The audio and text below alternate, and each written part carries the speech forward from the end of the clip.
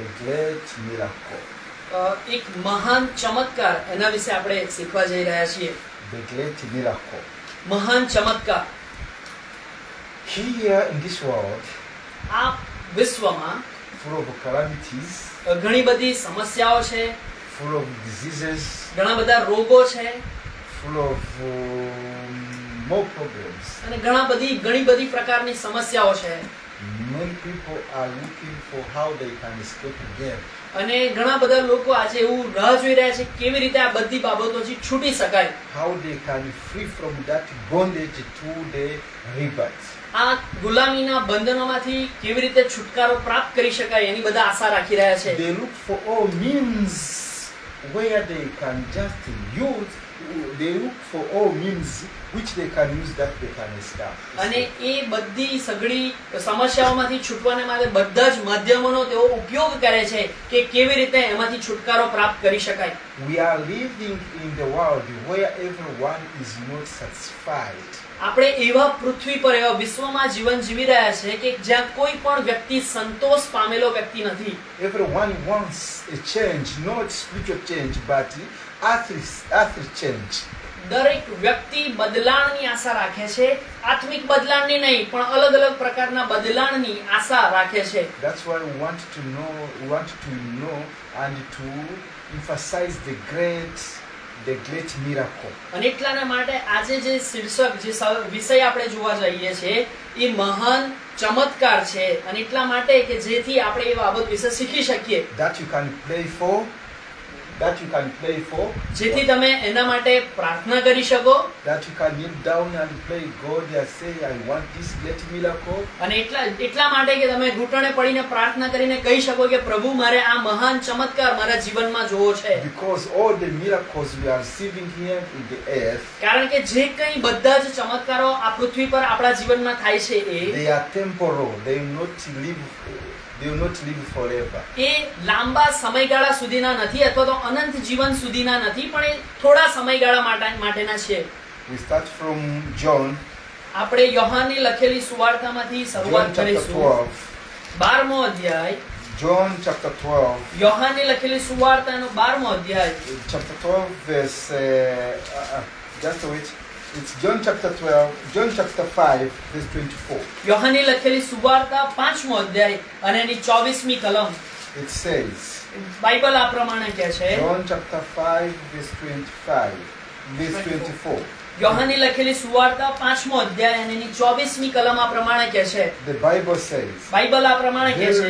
Verily I say unto you, he that hears my word and believes on him that sent me has everlasting life and shall not come into condemnation, but is passed from death unto life. યોહાનની લખેલી સુવાર્તા એનો 5મો અધ્યાય અને 24મી કલમ. હું તમને ખચિત કહું છું કે જે મારા વચન સાંભળે છે અને મને મોકલનાર પર વિશ્વાસ કરે છે તેને અનંત જીવન છે. તે અપરાધી નહીં ઠરશે પણ મરણમાંથી નીકળીને જીવનમાં આવ્યો છે. Is a blessing to hear the word of God and put it in action. પ્રભુના વચનોને સાંભળવા અને એનું અમલીકરણ કરવું એ એક આશીર્વાદ છે. You are blessed.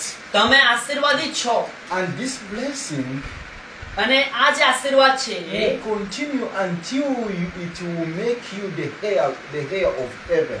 અને આ જે આશીર્વાદ છે એ જ્યાં સુધી તમે સ્વર્ગના વારસદાર બનો છો ત્યાં સુધી આશીર્વાદ તમને મળે છે. The Bible here, બાઇબલ અહીંયા આ પ્રમાણે કહે છે. it says, બાઇબલ આ પ્રમાણે કહે છે, and shall not come into condemnation, but is passed from death unto life. Bible એ પ્રમાણે કહે છે કે તે અપરાધી નહીં ઠરશે પણ મરણમાંથી નીકળીને જીવનમાં આવ્યો છે. Having a change in your character is a great miracle. તમારા ચારિત્ર્યમાં બદલાણ થવું એ એક મહાન ચમત્કાર છે. That is the great miracle I'm saying. હું એ પ્રમાણે કહું છું કે તમારા ચારિત્ર્યનું બદલાણ થવું એ બહુ મોટો ચમત્કાર છે. The great miracle is changing from death to life. જે મહાન ચમત્કારની હું વાત કરી રહ્યો છું એ કે મરણમાંથી અનંત જીવન તરફ જવું. Because many people કારણ કે ઘણા બધા લોકો will die in their poorness, તેઓ પોતાની ગરીબાઈમાં મૃત્યુ પામે છે but they go in heaven. પણ છતાંય તેઓ સ્વર્ગનો વારસો પ્રાપ્ત કરે છે. That is a blessing. એ આશીર્વાદ છે. That is a blessing. એ આશીર્વાદ છે. But you can gain more blessings in this age. You can gain more miracles. You can. The pastors and other person can pray for you and you gain miracles. But without eternal life, you are gaining nothing. પણ તમે આ પૃથ્વી પર ઘણા બધા પ્રકારના આશીર્વાદ મેળવી શકો છો. ઘણા બધા ચમત્કાર તમારા જીવનમાં થઈ શકે છે. ઘણા બાળકો તમારા માટે પ્રાર્થના કરશે અને તમારા જીવનમાં ચમત્કાર થશે. પણ જો તમે અનંત જીવન નહીં પામો તો એ વ્યર્થ છે. So here, passed from death unto life is a great miracle. અહીંયા મરણમાંથી નીકળીને જીવનમાં જવું એ એક મોટો ચમત્કાર છે. What is death? મરણ શું છે? Whosoever living in sin is in death. જે કોઈ પાપમાં જીવન જીવી રહ્યો છે એ મૃત્યુમાં છે. Whosoever controlled by sin is in the condition where death is his wage. જે કોઈ વ્યક્તિ જે પાપને અધીન થયેલો છે, પાપ જે પ્રમાણે એને કહે છે એ પ્રમાણે જીવન જીવે છે, તો એ વ્યક્તિ મરણમાં છે એવું કહી શકાય. So being saved from sin, એટલા માટે પાપમાંથી બચવા માટે the great miracle is done for you. એ તમારા માટે બહુ મહાન ચમત્કાર છે. Which will enable you to inherit the kingdom of heaven. અને એ જ ચમત્કાર તમને સ્વર્ગ રાજ્યના ભાગીદાર વારસદાર બનાવશે.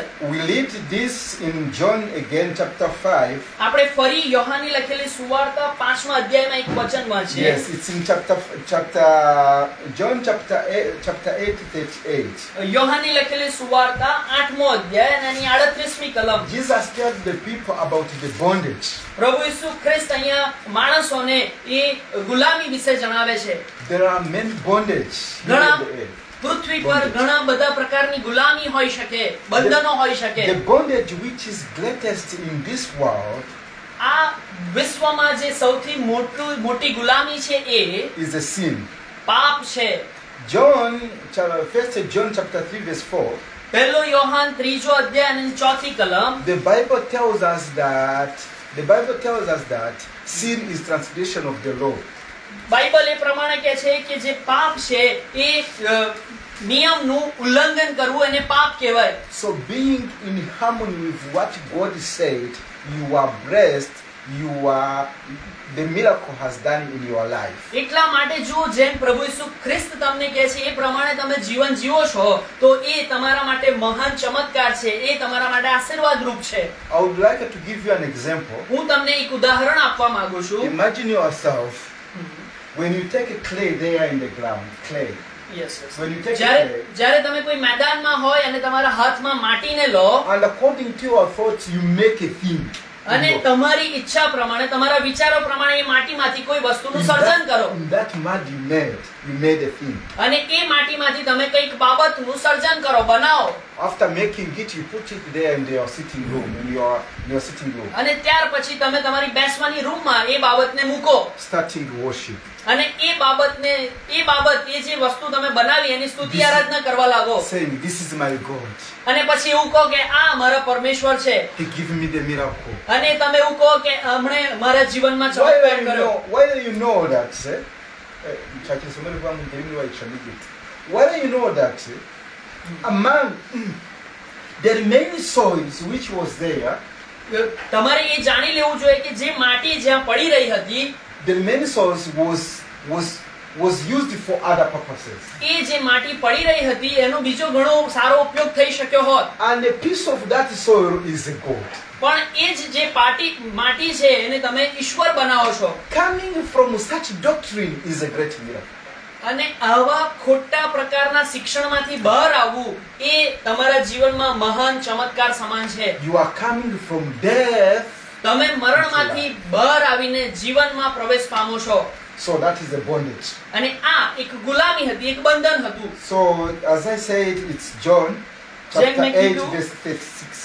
યોહાનની લખેલી સુવાર્તા 8મો અધ્યાય અને એની 36મી કલમ. બાઇબલ આ પ્રમાણે કહે છે. બાઇબલ આ પ્રમાણે કહે છે 8:36. It says, I'm reading there. It says, John 8:36. યોહાનની લખેલી સુવાર્તા 8મો અધ્યાય અને એની 36મી કલમ. Yes, it says, if the Son therefore shall make you free, you shall be free indeed. Yes, you shall be free indeed. માટે જો દીકરો તમને મુક્ત કરે તો તમે ખરેખર મુક્ત થશો. 15. I know that you are Abraham's seed, but you seek to kill me because my word has no place in you. 37મી કલમ તમે ઇબ્રાહીમના વંશજો છો એ હું જાણું છું, પણ મારું વચન તમારામાં વૃદ્ધિ પામતું નથી, માટે તમે મને મારી નાખવાની કોશિશ કરો છો. 31. I would like to read the 31 also. Then said Jesus to those Jews which believed on him, if you continue in my word, then are you my disciples indeed. 31મી કલમ તેથી જે યહૂદીઓએ તેના પર વિશ્વાસ કર્યો હતો તેઓને ઈસુએ કહ્યું કે જો તમે મારા વચનમાં રહો તો ખરેખર તમે મારા શિષ્યો છો. And you shall know the truth, and the truth shall make you free. અને 32મી કલમ અને તમે સત્યને જાણશો અને સત્ય તમને મુક્ત કરશે.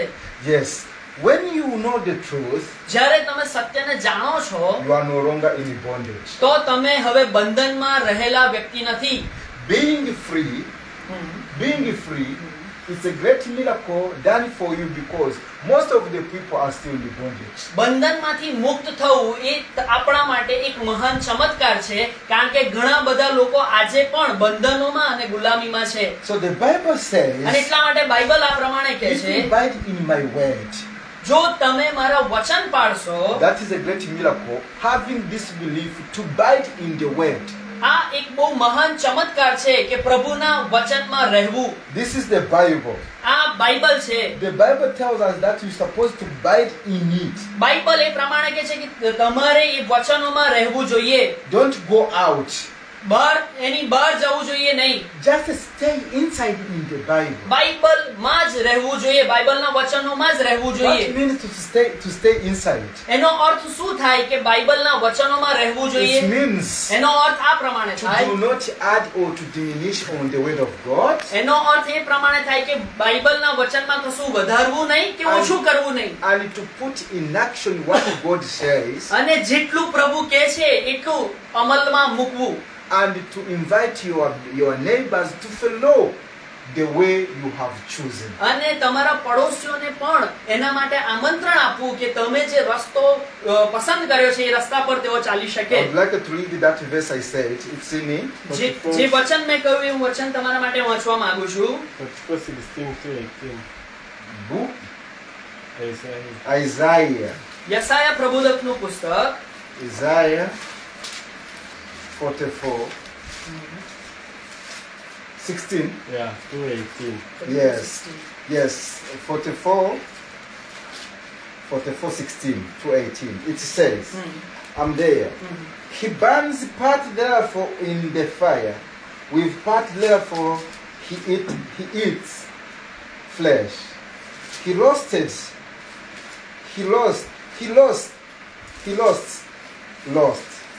and is satisfied. Yeah, he warms himself and said, I'm warm. I have seen the fire, and there is dew. Therefore, he makes a god, even his graven image. He falls down into it, and worshipped it, and prays unto it, and say, deliver me, for you are my God. Then they have not known nor understood, for he has shined their eyes, that they cannot see, and their hearts that they cannot understand. યશાયા પ્રભુદત્તનું પુસ્તક એનો 44મો અધ્યાય અને 16 થી 18 કલમ. તેનો અડધો ભાગ તે અગ્નિમાં બાળી નાખે છે અને એ અડધા ભાગમાંથી તે ખાવા માટે માંસ પકાવે છે. માંસ શેકીને તે તૃપ્ત થાય છે, વળી તે તાપે છે અને કહે છે, વાહ, મને હૂંફ પડી છે, મને તાપણીનું દર્શન થયું છે. પછી જે ભાગ બાકી રહે છે તેનો તે દેવ બનાવે છે, એટલે પોતાને માટે કોરેલી મૂર્તિ બનાવે છે. તે તેને દંડવત પ્રણામ કરે છે.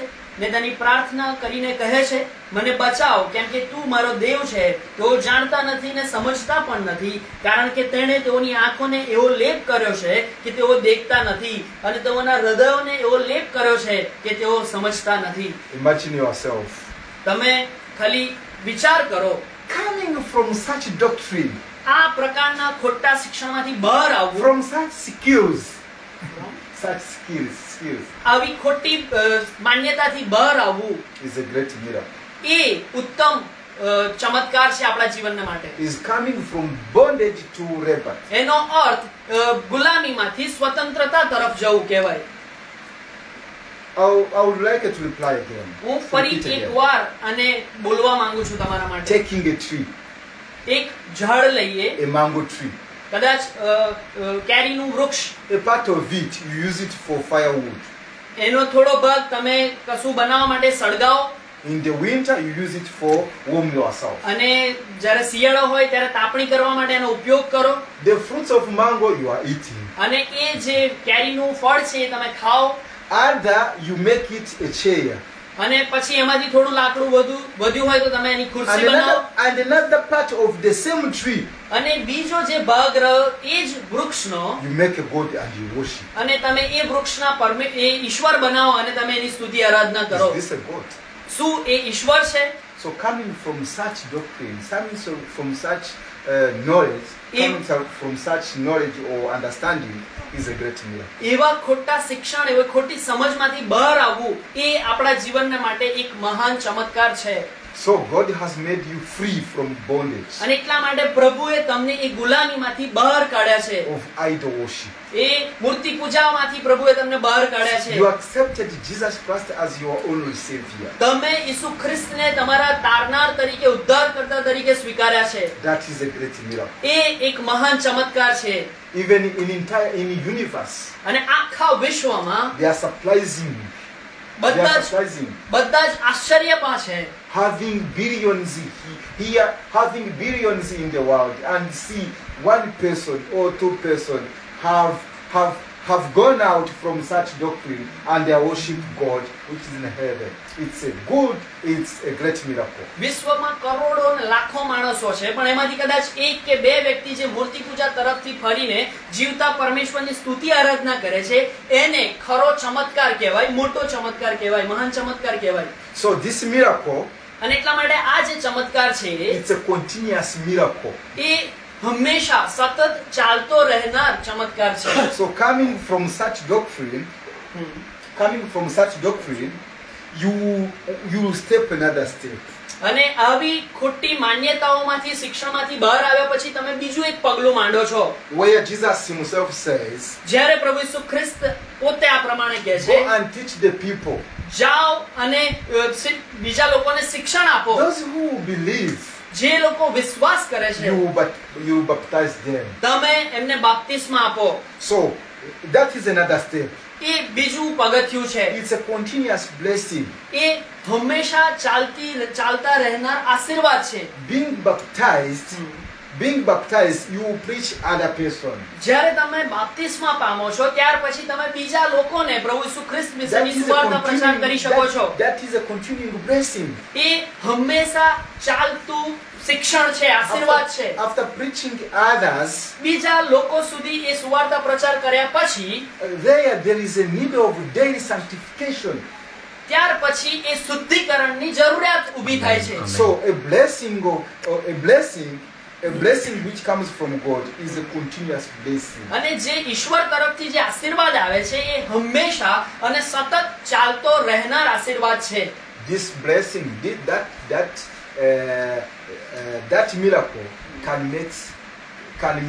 make us to enjoy every day. અને આ જે ચમત્કાર આપણા જીવનમાં થાય છે એ આપણને દરેક દિવસનો આનંદ માણવાને માટે ઉત્તેજન આપે છે. Because those who are in Christ, there is no condemnation. કારણ કે જેઓ ખ્રિસ્તમાં છે તેઓને હવે કોઈ દંડાજ્ઞા નથી. Because you came from darkness into the light. કારણ કે આપણે અંધકારમાંથી જીવનમાં આવ્યા છીએ. I would like to read in 1 Peter chapter 2 verse 9. પહેલો પીતર બીજો અધ્યાય ને 9મી કલમ હું વાંચવા માંગુ છું. 1 Peter chapter 2 verse 9. પહેલો પીતર બીજો અધ્યાય The Bible અને tells 9મી us, કલમ બાઇબલ આ પ્રમાણે કહે છે, but you are a chosen generation, a loyal priesthood, a holy nation, a peculiar people, that you should show forth the praises of him who has called you out of darkness unto his marvelous light. પહેલો પિત્તર બીજો અધ્યાય અને 9મી કલમ, પણ તમે તો પસંદ કરેલી જાતિ, રાજમાન્ય યાજક વર્ગ, પવિત્ર પ્રજા તથા પ્રભુના ખાસ લોક છો, કે જેથી જેણે અંધકારમાંથી પોતાના આશ્ચર્યકારક પ્રકાશમાં આવવાનું આમંત્રણ આપ્યું છે, તેના સદગુણો તમે પ્રગટ કરો. We were called out of darkness unto the marvelous light. આપણે અંધકારમાંથી આશ્ચર્યકારક પ્રકાશમાં બોલાવવામાં આવેલા લોકો છીએ. That is this light. કારણ કે આ પ્રકાશ is a continuous light. એ હંમેશા રહેનારો પ્રકાશ છે. Are you getting me? શું તમે સમજી રહ્યા છો? If you say I have full light, જો તમે એવું કહો છો કે મારામાં ફૂલ પ્રકાશ છે, it's like saying I have eaten, I will no longer eat. એવું કહેવા બરાબર છે કે મારામાં મેં પુષ્કળ જમી લીધું છે, હવે હું ખાઈ શકું એમ નથી. Can it be possible? શું એવું શક્ય છે? Can it be possible? શું એવું શક્ય છે? I heard that. મેં એવું સાંભળ્યું છે, if a person can long live 7 days without eating. માણસ 7 દિવસ કોઈ કશું પણ ખાધા વગર જીવન જીવી શકે છે. A woman 7 days. સ્ત્રી 7 દિવસ જીવન જીવી શકે છે. But for a man I heard that is 5 days. પણ પુરુષ વિશે એવું સાંભળ્યું છે કે પુરુષ કંઈ પણ ખાધા વગર 5 દિવસ જીવન જીવી શકે છે. Who can just live longer than 5 days without eating? કોણ 5 દિવસ કશું પણ ખાધા વગર જીવન જીવી શકે છે? એવું નથી શક્ય. That's why this continuous light is a blessing which continue to enlighten the entire our mind that we may know more and more about Jesus. પણ આ જે પ્રકાશ છે જે પ્રભુ તરફથી આપણામાં આવે છે એ હંમેશા સતત ને સતત ચાલતો રહે છે કે જે આપણા મનોને આપણા હૃદયને પ્રભુ ઈસુ વિશેનું શિક્ષણ આપે છે. I would like to give you an example. હું તમને એક ઉદાહરણ આપવા માંગુ છું. Even if some people has light, but in that light they have, there is a darkness. ઘણા બધા માણસો કે જેમના જીવનમાં કદાચ અજવાળું હોય, પણ એ અજવાળામાં પણ અંધકાર રહેલો હોય છે. Let me give you an example. હું ઉદાહરણ આપવા માંગુ છું.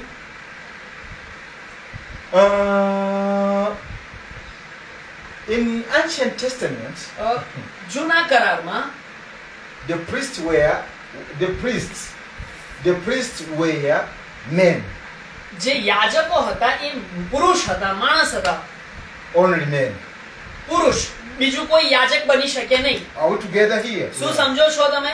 So in our time, પણ આપણા સમયમાં a woman is allowed to preach the gospel. સ્ત્રીને પણ સુવાર્તા પ્રચાર કરવાની છૂટ આપવામાં Is આવેલી allowed છે. to prophesy. તે પ્રબોધ કરી શકે છે. A woman is allowed to be a deacon. જે સ્ત્રી છે એ ચર્ચમાં એ વડીલ પદ પર હોઈ પણ શકે છે. But imagine yourself when a woman entered in the water, baptizing a person. Yes, in the water, baptizing a person. પણ તમે એવું એક વિચારો કે કોઈ સ્ત્રી એ પાણીમાં ઉતરીને કોઈને બાપ્તિસ્મા આપે છે. Have you ever seen this? શું તમે ક્યારે આવું જોયું છે? I'm asking you. હું તમને પૂછું Have છું, you ever seen a કોઈ woman who સ્ત્રીને baptized me? તમે બાપ્તિસ્મા આપતા જોયા છે? A woman. This one is for them. I'm asking them. Dr. Ashish, have you ever seen? No. No. What about if you meet with a pastor woman who say no, come and baptize you? Can you agree? શું કોઈ એવી સ્ત્રી જે pastor હોય અને એવું કહે કે જો હું બાપ્તિસ્મા આપું છું, શું તમે એવા સ્ત્રીને જોયા છે?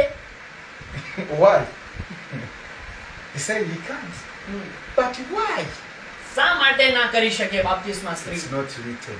કારણ કે બાઇબલમાં એવું લખવામાં આવ્યું નથી. All together here. શું તમે સમજી શકો છો? Even if we accepted Jesus. જો આપણે પ્રભુ ઈસુ ખ્રિસ્તને તારનાર તરીકે સ્વીકાર્યા છે, as our only savior fully. આપણા તારનાર તરીકે પ્રભુ ઈસુ ખ્રિસ્તને સ્વીકાર્યા છે. But the light we have, we supposed to check. પણ અને જે પ્રકાશ આપણામાં છે એ આપણે હંમેશા એની તપાસ કરવી પડશે.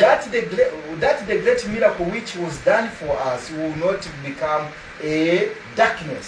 જે મહાન ચમત્કાર આપણા જીવનમાં થયો છે એમાં કોઈ પણ રીતે અંધકાર ના આવી જાય એ આપણે તપાસવું પડશે. I would like to read in Ephesians હું એફેસોના પત્રમાંથી એક વચન વાંચવા માંગુ before છું. I end my lesson. હું પૂર્ણ કરું એ પહેલા એફેસોના પત્રમાંથી એક વચન વાંચીએ. ચોથો અધ્યાય એફેસોના The પત્ર. Bible says there is one God.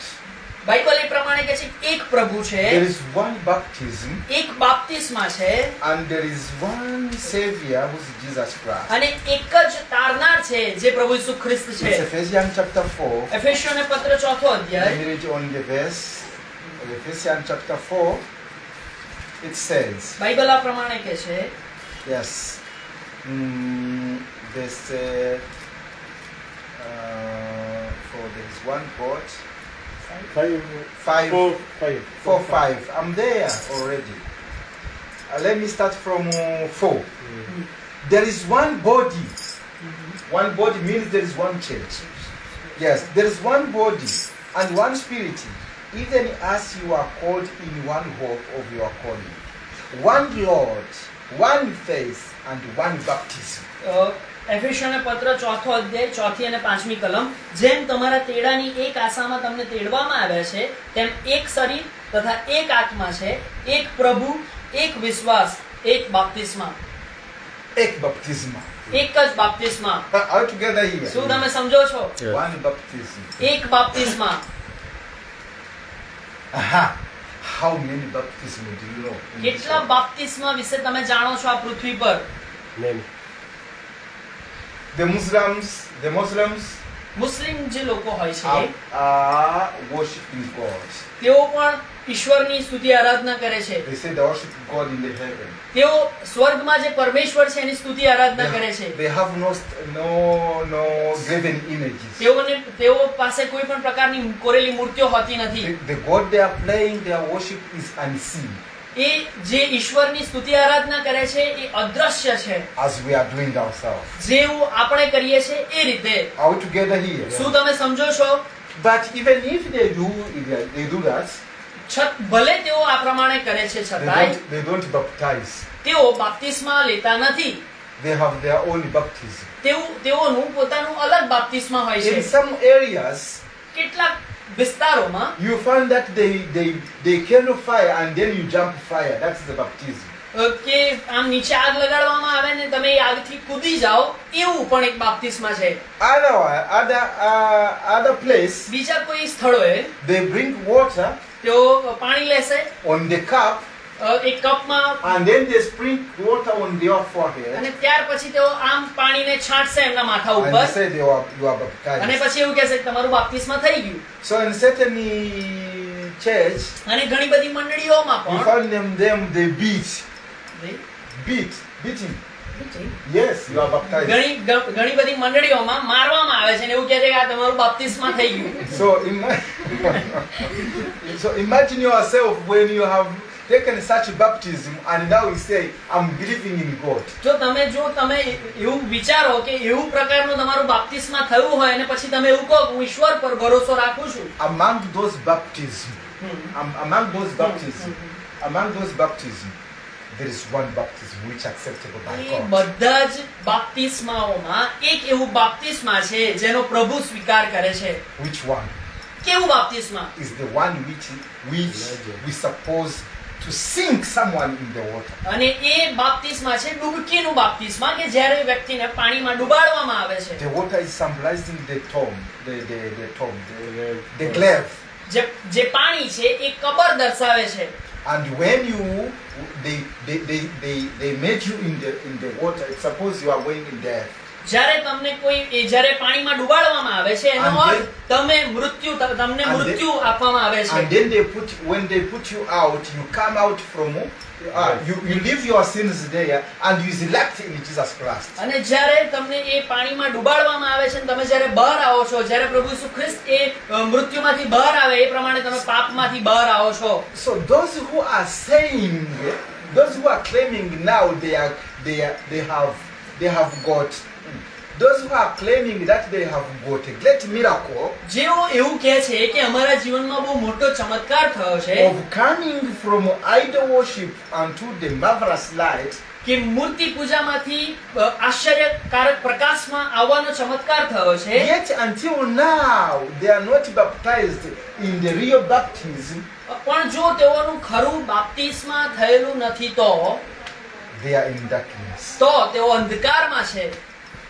Because light needs to walk step by step as the light is shining. કારણ કે જે પ્રકાશ છે એ એક ડગલું એ પ્રમાણે ડગલા ભરવાથી પ્રકાશ વધતો જાય છે. Are you getting the point? શું તમે આ પોઈન્ટને સમજી રહ્યા છો? One baptism, એક બાપ્તિસ્મા, and here in the world there are 4 baptisms. પણ આ પૃથ્વી પર આ વિશ્વમાં ઘણા બધા બાપ્તિસ્મા જોવા Some મળે are છે. praying God but not baptized. Some are praying. Are praying God but they are not baptized. ઘણા બધા લોકો પ્રભુની પ્રાર્થના તો કરે છે પણ બાપ્તિસ્મામાં માનતા નથી, બાપ્તિસ્મા લેતા નથી. Why it is written in Matthew 28 verse 16. પણ બાઇબલમાં માથીની લખેલી સુવાર્તા 28મો અધ્યાય અને 16મી કલમમાં આ પ્રમાણે લખવામાં Go આવ્યું છે, and teach the people. જાઓ અને સર્વ દેશનાઓને શિષ્ય કરો, Those who believe, you baptize them. અને જેઓ વિશ્વાસ કરે છે તેઓને બાપ્તિસ્મા આપો, In the name of the Father, the Son, and the Holy Spirit. પિતા, પુત્ર અને પવિત્ર આત્માના નામે.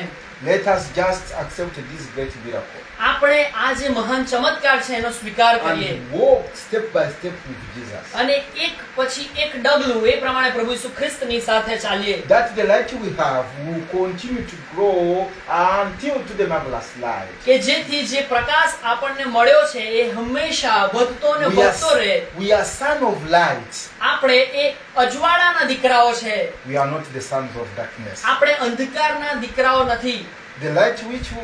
The light that was given to us, this is the Bible.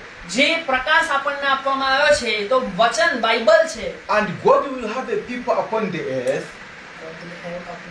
Yes, upon the earth. અને પ્રભુની પાસે પૃથ્વી પર એવા માણસો મૂકેલા છે Who maintain the Bible only. અને એ લોકો જેવું બાઇબલ કહે છે એ પ્રમાણે જ ચાલે છે, બાઇબલ જે કહે છે એ પ્રમાણે જ કરે છે. Let us maintain our Bible. આપણે પણ આપણા બાઇબલને આપણા વચનોને પકડી રાખીએ. Let our faith rely upon it. આપણે હંમેશા બાઇબલ પર વચન પર આધાર રાખીએ. This is a great blessing. કારણ કે આ એક બહુ મહાન આશીર્વાદ છે. And the great miracle we received is coming from darkness unto marvelous light. અને જે મહાન ચમત્કાર આપણે બધાને મળ્યો છે કે અંધકારમાંથી આપણે આશ્ચર્યકારક પ્રકાશમાં આવેલા છીએ, From bondage to liberty. ગુલામીમાંથી છુટકારામાં આવેલા છીએ. Let us just hold fast this liberty we have taken. અને જે સ્વતંત્રતા આપણને મળી છે એને દ્રઢતાથી આપણે પકડી રાખીએ. In the name of Jesus, amen. પ્રભુ ઈસુના નામમાં આમેન.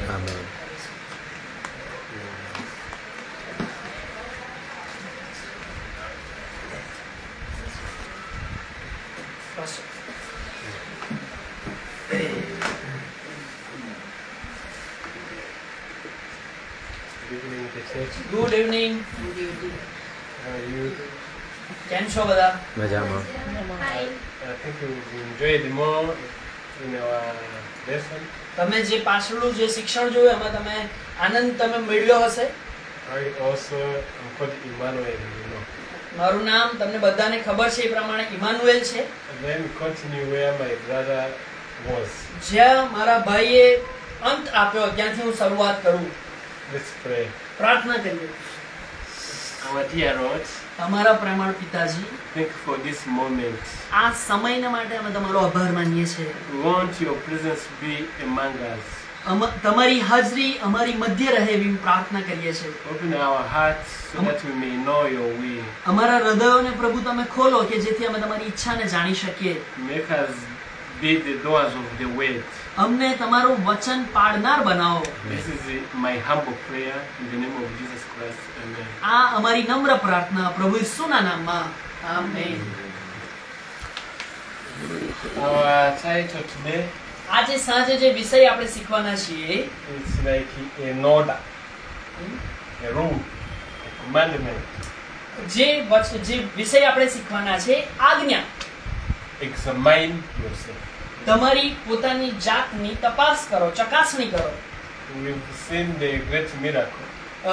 જે આપણે મહાન ચમત્કાર વિશે જોયું is coming out of the darkness through the marvelous light. કે અંધકારમાંથી આશ્ચર્યકારક પ્રકાશમાં આવવું એ મહાન ચમત્કાર છે. So we have to ask ourselves, અને એટલા માટે આપણે પોતાની જાતને પૂછવું જોઈએ, are we in the light or are we still in the darkness? શું આપણે પ્રકાશમાં છીએ કે હજી પણ આપણે અંધકારમાં છીએ? So examine yourself. એટલા માટે તમારી પોતાની જાતની ચકાસણી કરો. Our first verse is found in 2 Corinthians. આપણું જે પહેલું વચન આજે આપણે જોવાના છે, બીજો કોરિન્થીઓને પત્ર Chapter 13 verse 5. Yeah. બીજો કોરિન્થીઓને પત્ર 13મો અધ્યાય અને એની 5મી કલમ. Read. તમારામાં વિશ્વાસ છે કે નહીં તેની પરીક્ષા તમે પોતે કરો.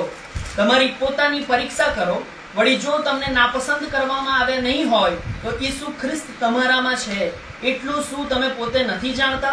Examine yourselves, whether you be in the faith. Prove your own selves. Know you not your own selves, how that Jesus Christ is in you, except you be reprobates, or you be, what can I say, reprobates. What have I said there? Don't you know? That is the question. Don't you know that you? Last way? Yes. Here it's like some different order. Okay. Examine yourself. તમારી પોતાની પરીક્ષા કરો. So that you may know if you are still in faith. કે જેથી તમે જાણી શકો કે તમે વિશ્વાસમાં છો કે નહીં. Don't deceive yourself. તમે પોતાની જાતને છેતરશો નહીં. We are first going to do an exam. What can I say? Do you know an exam in school? Yes. Yeah. તમે પરીક્ષા જે સ્કૂલમાં લેવાય છે એના વિશે તમને બધાને જાણ છે, બધાને ખબર છે. At school, after 3 months we are studying. 3 મહિનાના અભ્યાસ પછી સ્કૂલમાં Teachers used to give us an exam. શિક્ષકો આપણી એક્ઝામ લે છે. It's like a test. A test સમાન છે, પરીક્ષા સમાન છે. To know if you have followed the studies. એ એટલા માટે કે જે 3 મહિના તમને શીખવાડ્યું એનું તમે ગ્રહણ કર્યું કે નહીં, એ તમને સમજ પડી કે નહીં, એટલા માટે એ પરીક્ષા થાય છે. Even us, we claim to be Christ's followers. આપણે પણ ઈસુ ખ્રિસ્તના શિષ્યો છે એવું આપણે કહેતા હોઈએ છીએ. Examine yourself. તો તમે તમારી પોતાની જાતની પરીક્ષા કરો. In order to know that you are in faith, જો તમે વિશ્વાસમાં છો કે નહીં એ જાણવા માટે, that you have a pure heart, તમારી પાસે શુદ્ધ હૃદય છે કે નહીં એ જાણવા માટે Matthew 5 verse 8. માથીને લખેલી સુવાર્તા એનો 5મો અધ્યાય અને એની 8મી કલમ. The pure heart is needed for everyone. શુદ્ધ હૃદય એ બધાની જરૂરિયાત છે. Blessed are the pure in heart, for they shall see God. 5:8. માથીની લખેલી સુવાર્તા 5મો અધ્યાય અને 8મી કલમ. મનમાં જેઓ શુદ્ધ છે તેઓને ધન્ય છે કેમ કે તેઓ દેવને જોશે. Those who are pure in their heart will see God. જેઓ મનમાં શુદ્ધ છે તેઓ દેવને જોશે. So we are to check, we are to examine ourselves so that we may know if we are pure in heart. એટલા માટે આપણે પોતાની જાતની ચકાસણી અથવા આપણી જાતની પરીક્ષા કરવાની જરૂર છે કે આપણે મનમાં શુદ્ધ છીએ કે નહીં. Our exam is going to check at least 3 main things. અને આપણી જે પરીક્ષા છે એમાં 3 બાબતો હંમેશા ચકાસવામાં આવે છે. First, પહેલી બાબત, you are to check what you do when you are alone. પહેલી બાબત કે જ્યારે તમે એકલા હોવ ત્યારે તમે શું કરો છો એ. Are we together? શું તમે સમજો છો? What do you do when you are alone? જ્યારે તમે એકલા હોવ ત્યારે તમે શું કરો છો? For the second, બીજી બાબત, check what you do when you are where you are not known. બીજી બાબત, જ્યાં તમને કોઈ ઓળખતું નથી એવી જગ્યાએ જો તમે હોવ ત્યારે તમે શું કરો છો? Third, ત્રીજી બાબત, check your how you be when you are provoked. provoke. If someone provoke you. જ્યારે કોઈ તમારો ધિક્કાર કરે છે ત્યારે તમે શું કરો છો? In those three ways, આ ત્રણ માર્ગોમાં everyone દરેક વ્યક્તિ will know how he is. કેવો છે એ પોતે તપાસી શકે છે. We have to thank our Lord. આપણે આપણા પ્રભુનો આભાર માનવો જોઈએ. Because when making this exam, કારણ કે જ્યારે આ પરીક્ષા આપણે આપીએ છીએ ત્યારે no one will know your state, your result.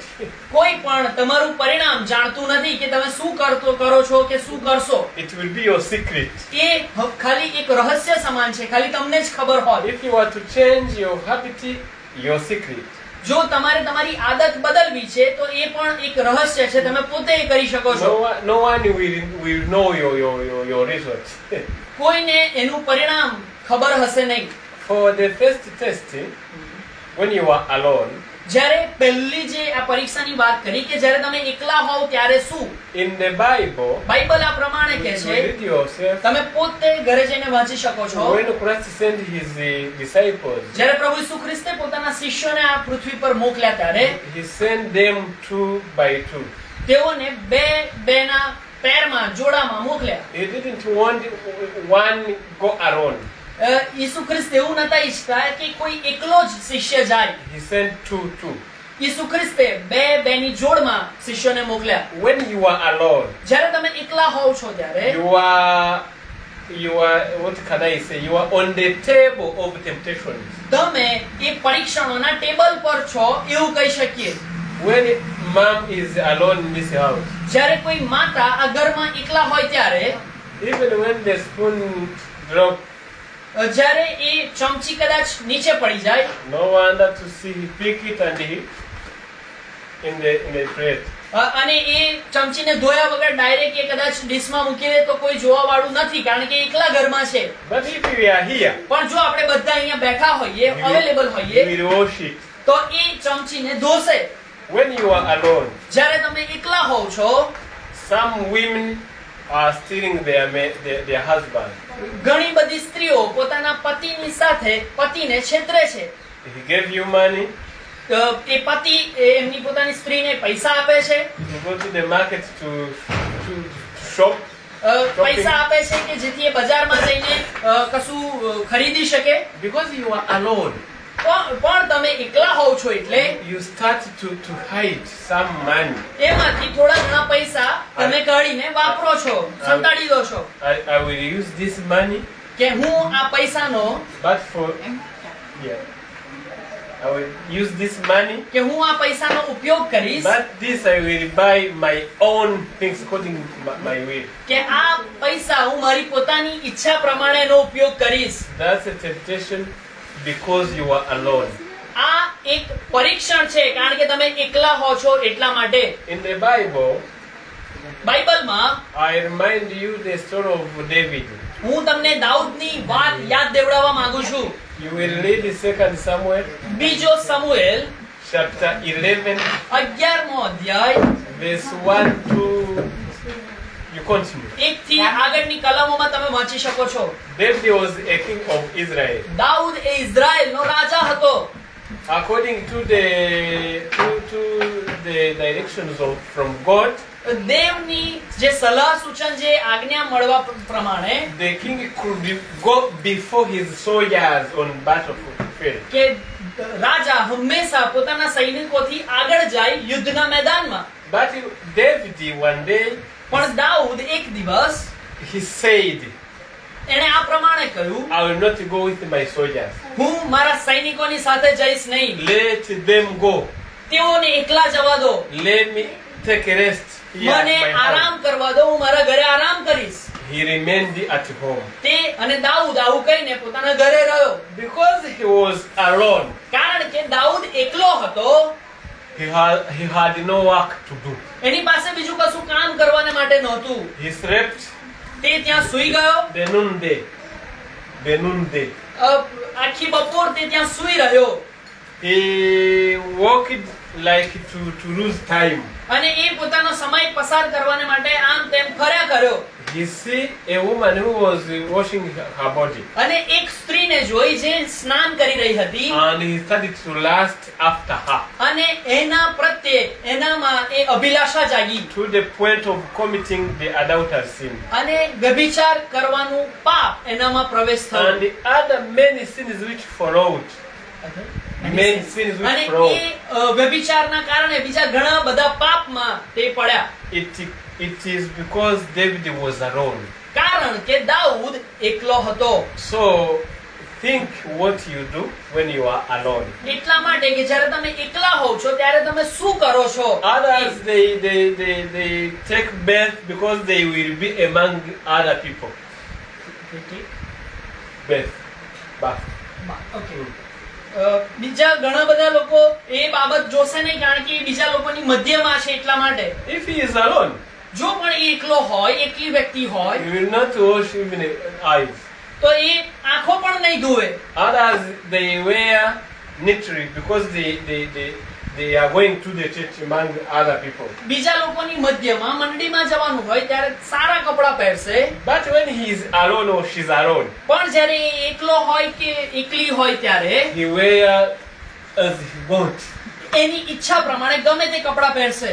When you are alone, you are on the table of temptation. તમે જ્યારે એકલા હોવ છો ત્યારે તમે પરીક્ષણના ટેબલ પર હોવ છો. Others have jobs. બીજા લોકો પાસે કદાચ નોકરી In હોય, their offices, તેઓની ઓફિસમાં some are committing sins because they are alone. તેઓ પાપ કરતા હોય છે કારણ કે તેઓ એકલા હોય છે. Others they have bosses, બીજા લોકોના કદાચ બોસ હોય છે. they are patrons. When they are alone, they do not work. જ્યારે તેઓ એકલા હોય છે ત્યારે તેઓ કામ કરશે નહીં. When boss is there, they work more. પણ જ્યારે બોસ હશે ત્યારે એ કામ કરવાનું નાટક કરશે અથવા તો વધારે કામ કરશે. Showing him that they like work. એવું બતાવશે કે અમને કામ કરવાનું ગમે છે. Check what you are doing when you are alone. તમે હંમેશા એની તપાસ કરો કે જ્યારે તમે એકલા હોવ છો ત્યારે શું કરો છો. It will show you if you have a pure heart or not. એ દર્શાવશે કે તમારામાં શુદ્ધ હૃદય છે કે નહીં. For the second, બીજી બાબત, when you are where you are not known, જ્યાં કોઈ તમને ઓળખતું નથી એવી જગ્યાએ હોવ તો I will remind you, હું તમને યાદ દેવડાવવા માંગુ છું. there are people who I love more. એવા માણસો છે જેમને હું બહુ પ્રેમ કરું છું. The first is a young man, Joseph.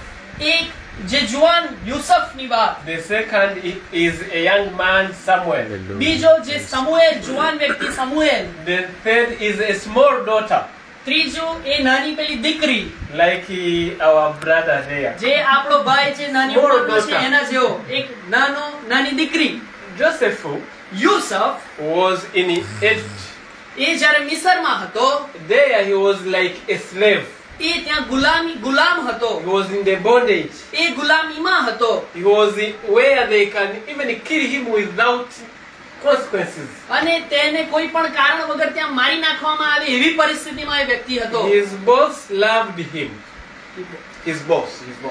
એનો જે બોસ હતો, એનો જે અધિકારી હતો એ એને પ્રેમ કરતો હતો. The mother of the family loved him. અને જે સ્ત્રી કુટુંબની હતી એ પણ એને પ્રેમ કરતી હતી. On the work he was faithful.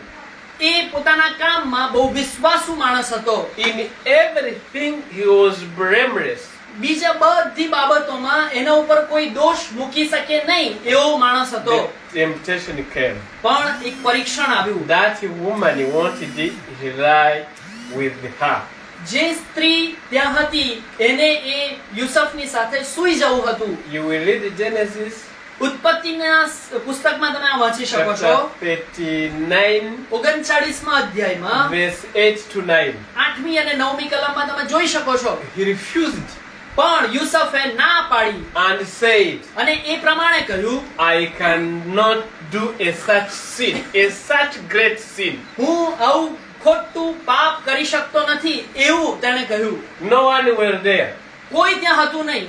They were two only. તેઓ ખાલી ત્યાં બે જ વ્યક્તિ હતા. But Joseph refused. પણ યુસુફે એમ કરવાની ના પાડી. He was a righteous man. એ ન્યાયી માણસ હતો. Even when he is where they don't know him. એ એવી જગ્યાએ હતો કે એને કોઈ ઓળખતું નહોતું, He છતાંય was a righteous man. એ ન્યાયી માણસ હતો. Even when he is alone. જ્યારે એ એકલો હતો છતાંય એ ન્યાયી માણસ હતો. Let's talk about Samuel. આપણે સમુએલની વાત કરીએ. First Samuel chapter 2. પહેલો સમુએલ એનો બીજો અધ્યાય. You will read yourself. તમે પોતે વાંચી શકો છો. Samuel was a son of Hannah. Samuel એ હાન્નાનો પુત્ર હતો. Hannah brought him to the sanctuary.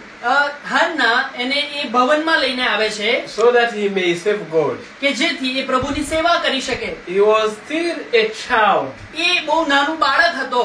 But arriving there, when he arrived there, પણ તેઓ જ્યારે ત્યાં પહોંચ્યા ત્યારે the priest of that time, which was called Eri, એ સમયનો જે યાજક હતો એ had bad children.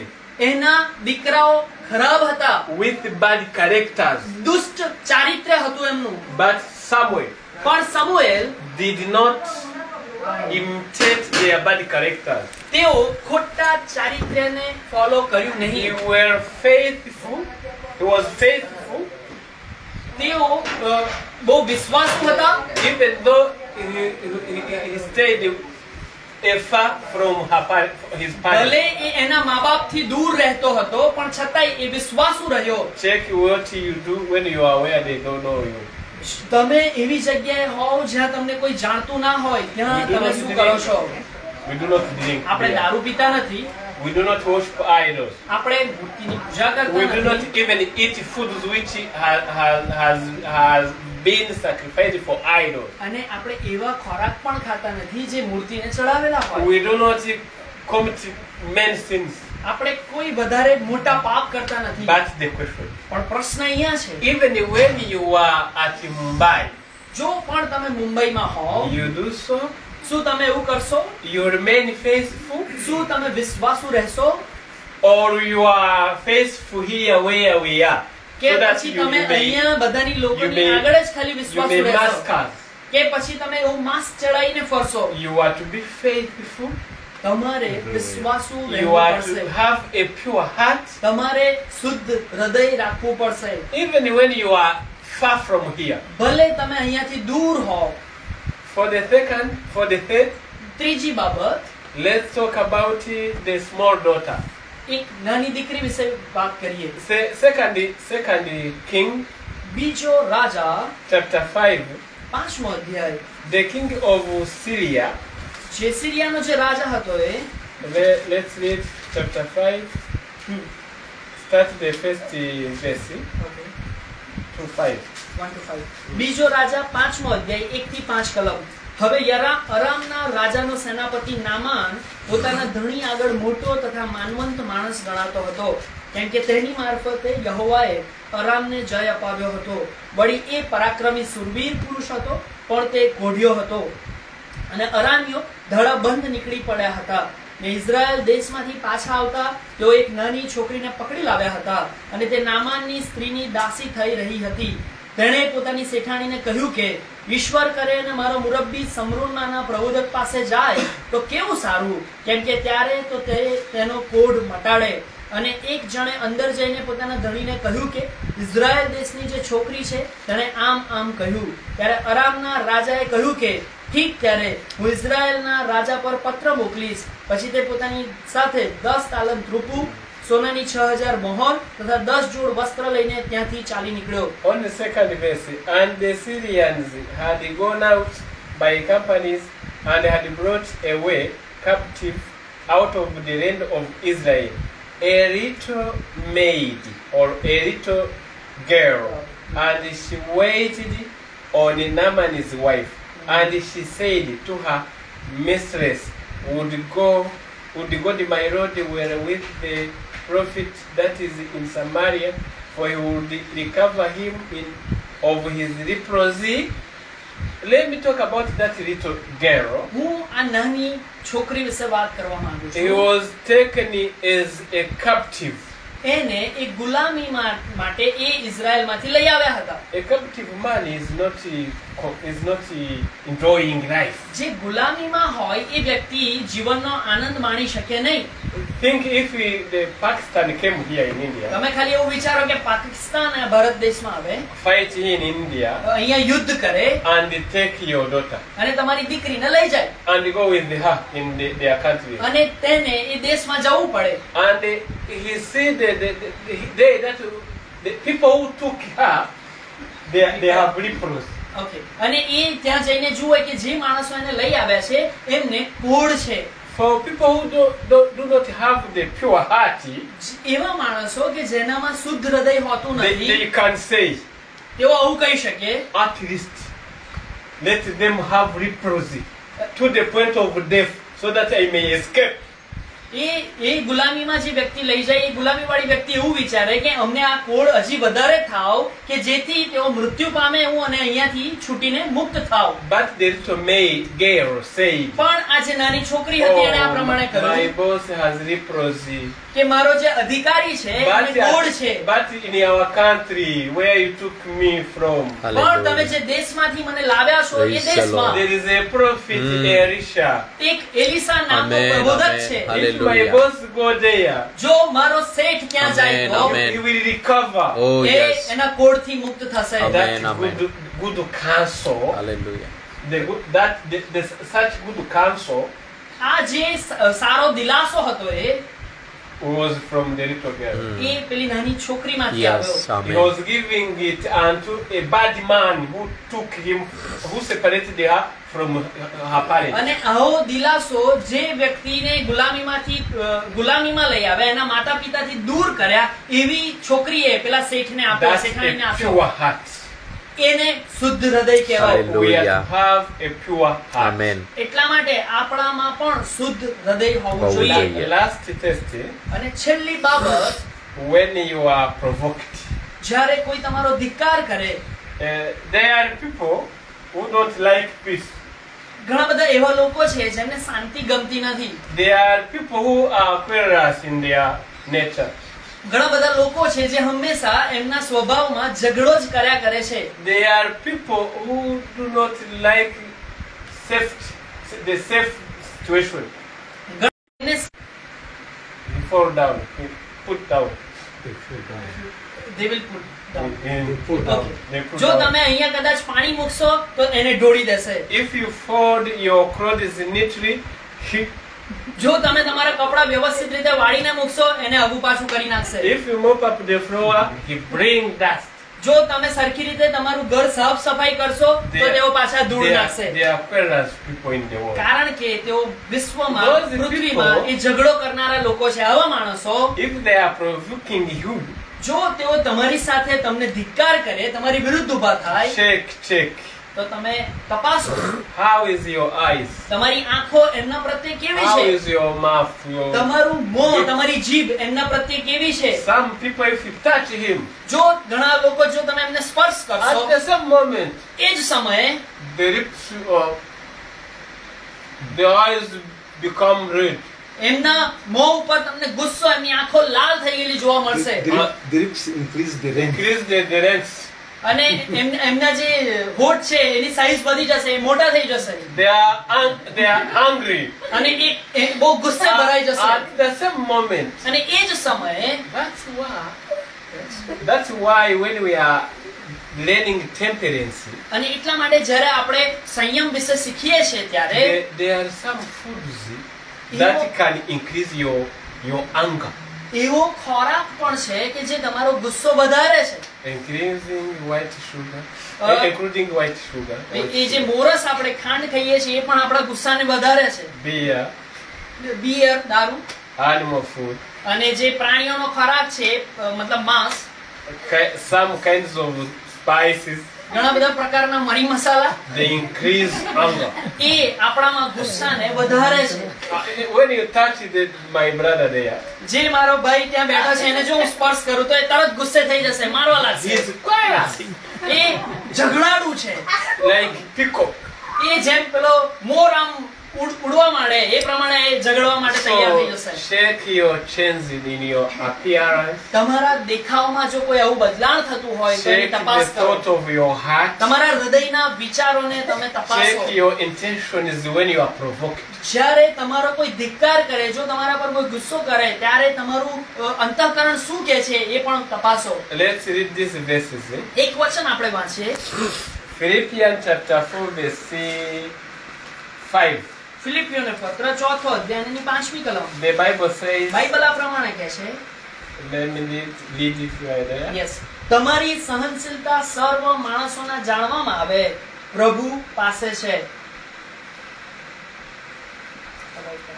Yeah. Let 5. Yes. Let your moderation be known to all men. The road is at hand. Moderation in my Bible. Gentleness. Let Yes. your gentleness be known to all. તમારી સહનશીલતા સર્વ માણસોના જાણવામાં આવે. Your gentleness is to be known to all people. તમારી સહનશીલતા સર્વ માણસોના જાણવામાં આવે. Even they that are provoking you. જેઓ તમારા ઉપર ગુસ્સે થાય છે અથવા તો તમારો ધિક્કાર કરે છે તેઓને પણ, Even your workers who are not faithful in the work. જેઓ તમારી સાથે કામ કરનારા છે અને તેઓ પોતાના કામમાં વિશ્વાસુ નથી, Even- એવા લોકોને પણ, Even your wife who is not fast to cook. જે એવી તમારી પત્ની કે જે કદાચ ખોરાક બનાવવામાં બહુ ઝડપી નથી, એને પણ Your gentleness is to be known to all people. તમારી સહનશીલતા સર્વ માણસોના જાણવામાં આવે. That's a pure heart. આ એ શુદ્ધ હૃદય દર્શાવે છે. Romans chapter 12 રોમનોને પત્ર verse 17 to 18. 12મો અધ્યાય 17 થી 18 કલમ. The Bible says, બાઇબલ આ પ્રમાણે કહે છે. recompense to no man evil for evil. Provide things honest in the sight of all men. If it be possible, as much as lies in you, live peaceably with all men. ભૂંડાઈને બદલે ભૂંડું ન કરો.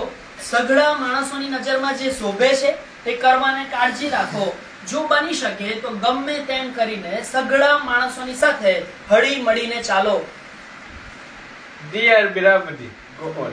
Yes. Avenge not yourselves, but rather give praise to wrath, for it is written, vengeance is mine, I will repay, says the Lord.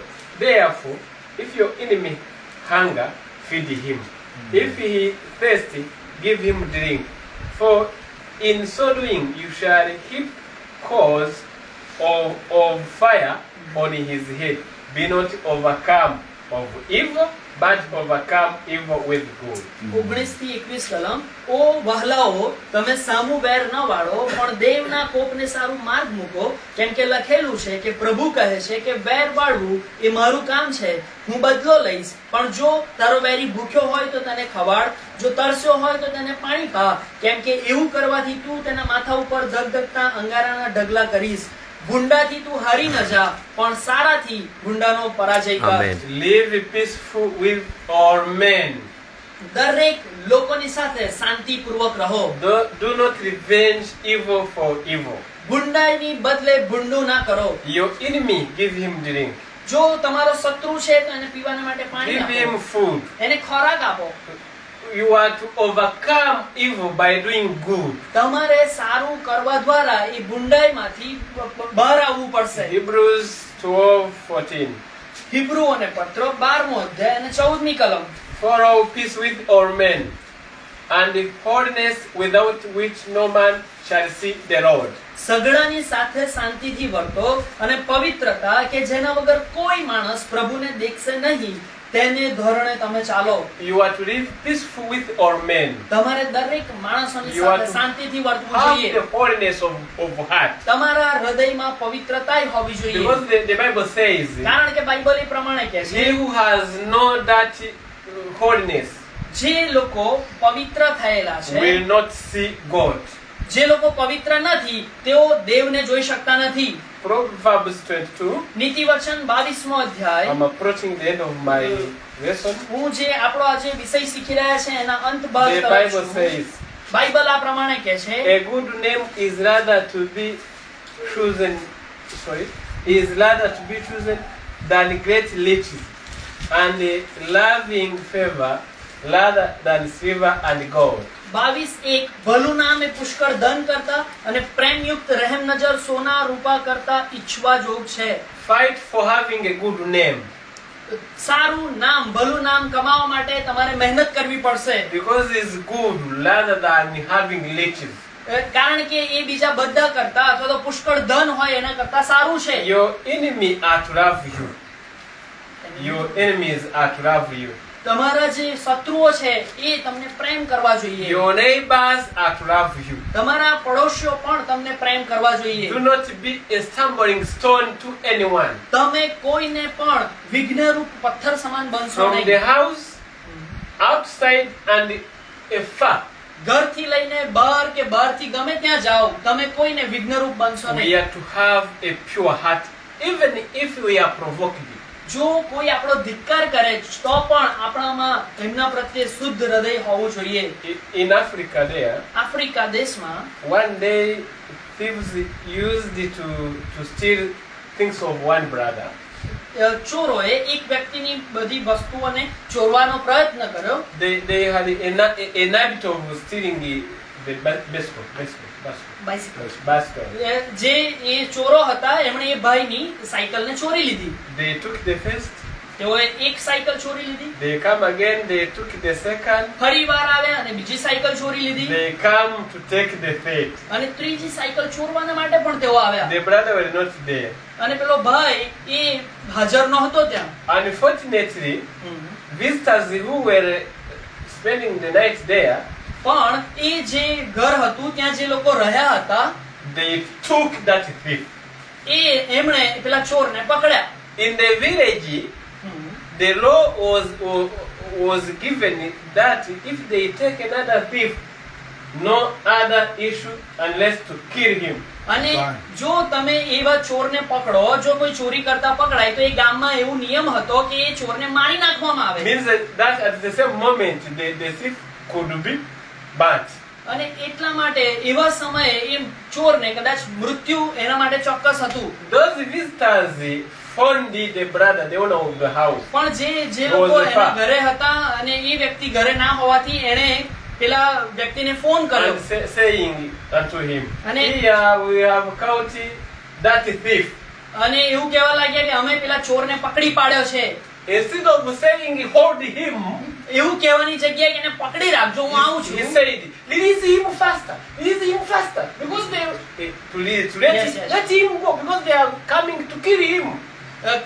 એટલે એ પેલા વ્યક્તિ એવું કીધું કે એમને જલ્દી છોડી દો કારણ કે બીજા લોકો એને મારી નાખશે, એટલે છોડી મૂકો એમને. It was shameful thing for him A to see ચોરના a man માટે die at his home. એ વ્યક્તિના માટે કોઈ વ્યક્તિ એના ઘરે મૃત્યુ પામે એ જોવું એ શરમજનક હતું. That's the pure heart. એ શુદ્ધ હૃદય The કહેવાય. visitors let him go.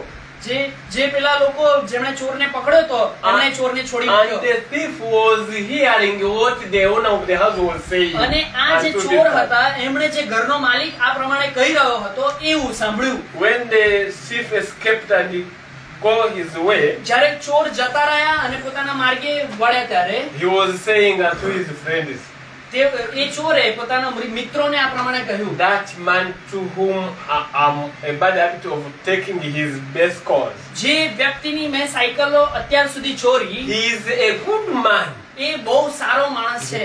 He is a Christian. એ ખ્રિસ્તી વ્યક્તિ છે. They wanted to kill me. તેઓ મને મારી નાખવા માંગતા હતા. But he said unto them, stop, don't kill him. પણ એ ન્યાયી વ્યક્તિ એ પ્રમાણે He કીધું કે એને મારી is નાખશો a નહીં. good man. એ બહુ સારો વ્યક્તિ છે.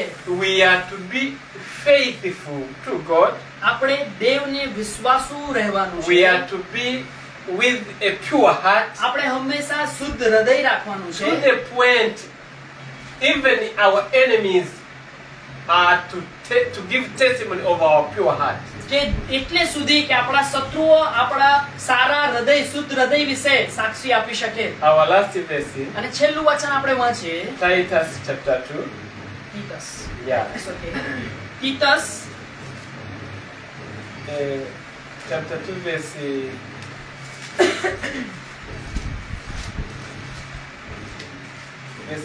2 verse 8, 7 to 8. 7 and 8. તીતસ બીજો અધ્યાય 7મી અને 8મી કલમ. સારી કરણીઓ કરીને તું પોતે સર્વ વાતે નમૂનારૂપ થા. તારા ઉપદેશમાં પવિત્રતા, ગંભીરતા અને જેમાં કંઈ પણ દોષ કાઢી ન શકાય એવી ખરી વાતનો ઉપદેશ કર, જેથી જેઓ વિરુદ્ધ પક્ષના હોય તેઓને આપણા વિશે કંઈ ભૂંડું બોલવાનું નિમિત્ત ન મળવાથી તેઓ શરમાઈ જાય. In all things, showing yourself a pattern of good works, in doctrine, showing uncraftiness, gravity, sincerity, sound speech, that cannot be condemned, that he that is of the contrary party may be ashamed, having no evil thing to say of you. Even our contrary party, જેઓ આપણી વિરુદ્ધ પક્ષના હોય, our enemies, આપણા દુશ્મન હોય, we are to behave well so that they have nothing to say of us. તેઓની સાથે પણ આપણે શાંતિથી વર્તવું જોઈએ કે જેથી તેઓ આપણી વિરુદ્ધ કશું બોલી શકે નહીં. Have you a pure heart? શું તમારી પાસે તમારામાં શુદ્ધ હૃદય છે?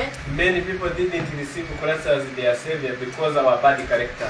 ઘણા બધા લોકો પોતે પ્રભુ ઈસુ ખ્રિસ્તને તારનાર તરીકે સ્વીકારતા નથી કારણ કે એમનું ચારિત્ર્ય ખરાબ હોય છે. Let us change our bad behavior. આપણે આપણું ખરાબ વર્તન બદલીએ. Many of us revenge when they are provoked.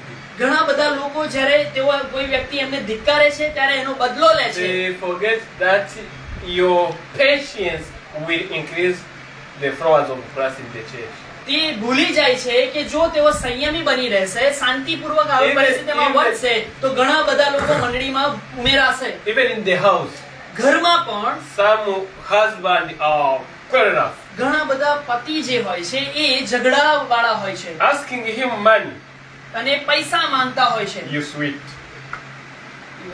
You sweet. અને એ પરસેવો તમે પાડો છો. They are like Gum. They are like gum with the money. તેઓ Scotch. એ પોતાની જાતને આ રીતે દબાઈ રાખનારા હોય છે. Other wives are not obedient to their husband. ઘણી બધી પત્નીઓ પોતાના પતિનું કહ્યું માનતી નથી. Children are not obedient to their parents. ઘણા બધા બાળકો પોતાના પિતા માતાનું કહ્યું માનતા નથી. Let all of us be with a pure heart. આવો આપણે બધામાં પ્રભુ શુદ્ધ હૃદય મૂકે. Let to have a pure heart be our main purpose in the message. આ આજના જે વચન દ્વારા આ જીવનમાં હંમેશા આપણામાં શુદ્ધ હૃદય રહે. Let's pray for a pure heart. આપણે શુદ્ધ હૃદયના માટે પ્રાર્થના કરીએ. In the name of Jesus Christ. Amen. પ્રભુ ઈસુના નામમાં આમેન.